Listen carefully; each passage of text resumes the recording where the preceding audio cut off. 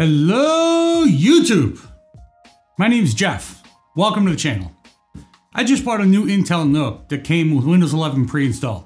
So in this video, I'm going to take advantage of that and I'm going to show you how to install Home Assistant on Windows 11. This video is an update to a previous video which covered how to install Home Assistant on Windows 10. Stay tuned until the end for some giveaway info and for the names of the winners for the redraw. Let's get into it though. The first things you'll need to do are to download and install VirtualBox and to download the VDI disk file for Home Assistant. Links for both of those will be in the description below.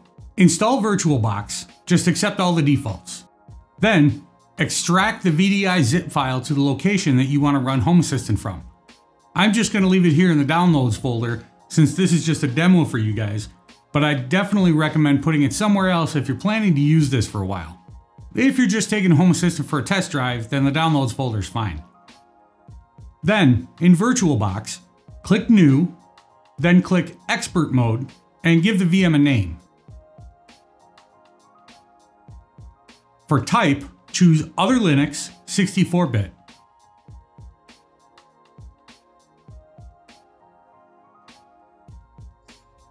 Under Hardware, check the box to enable EFI, assign 2 virtual CPUs, and 2048 megabytes of RAM. Under Hard Disk, click Use an existing virtual hard disk file. Then click the little folder, then click Add, and browse to the location of the VDI file you just downloaded.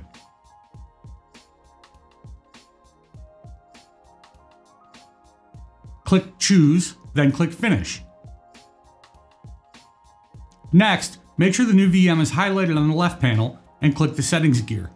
Under Network, change Attached to from NAT to Bridged Adapter. Under Audio, change to Intel HD Audio. Then click OK and start the VM.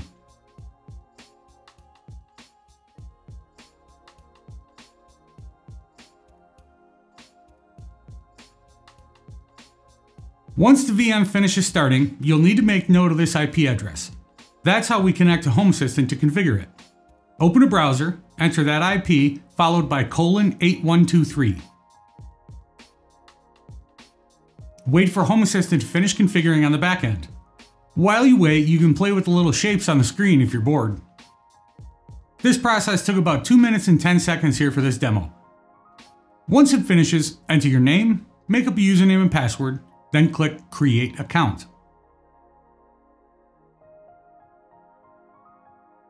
Name your Home Assistant install. I'm just going to leave this one called Home. Then set your location. Zoom in and really put the pin on your house. This will be important later since this defines the home zone so that Home Assistant knows if you're home or not. I've already made some videos about different automations based on location, so be sure to check those out for more info.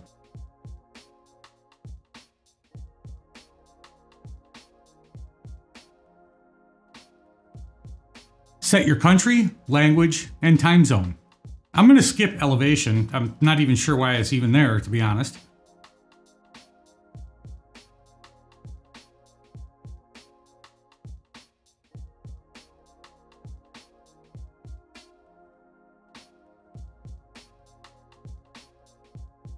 I'm going to change to imperial units, set the currency to US dollars, and click Next.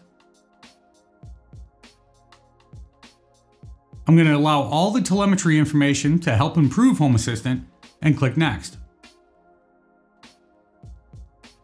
Right away, Home Assistant shows me all the stuff on my network that it automatically discovered that it can integrate with.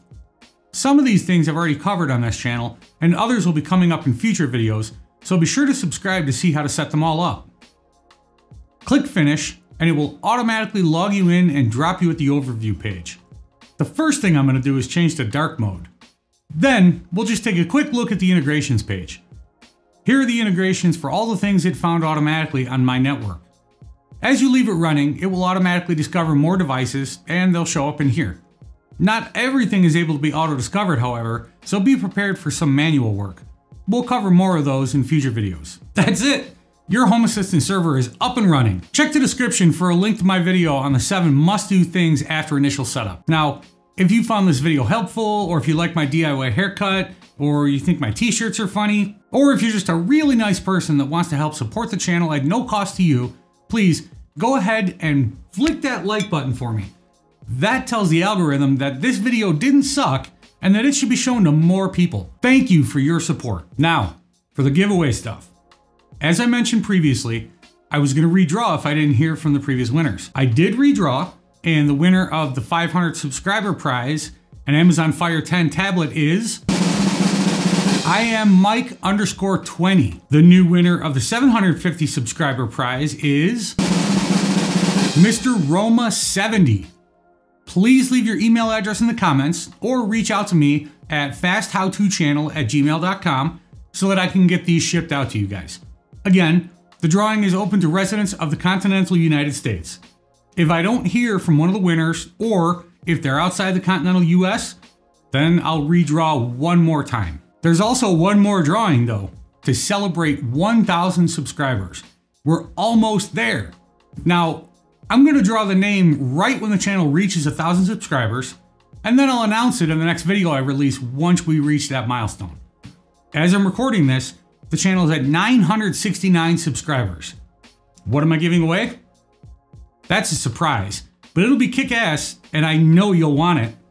To be eligible, you need to live in the continental United States, you need to like this video, and you need to be subscribed to the channel. You want to be notified if you win, right, when the video comes out?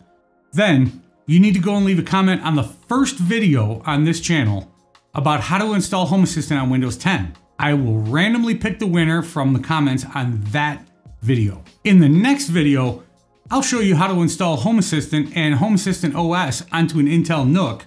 So if that sounds like something you're interested in, be sure to subscribe and ring the little bell so that you get notified as soon as it's published.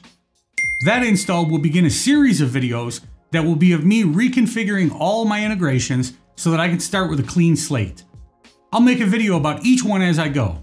Things like MyQ garage door opener, the Honeywell T9 smart thermostat, Sonoff Zigbee stick, Ubiquiti Dream Machine Pro, UniFi Protect, Blue Iris, and many, many more.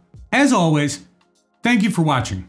I hope you learned something, I hope you found the video entertaining, and I hope it helped you on your smart home journey. Until next time, go automate something, will ya?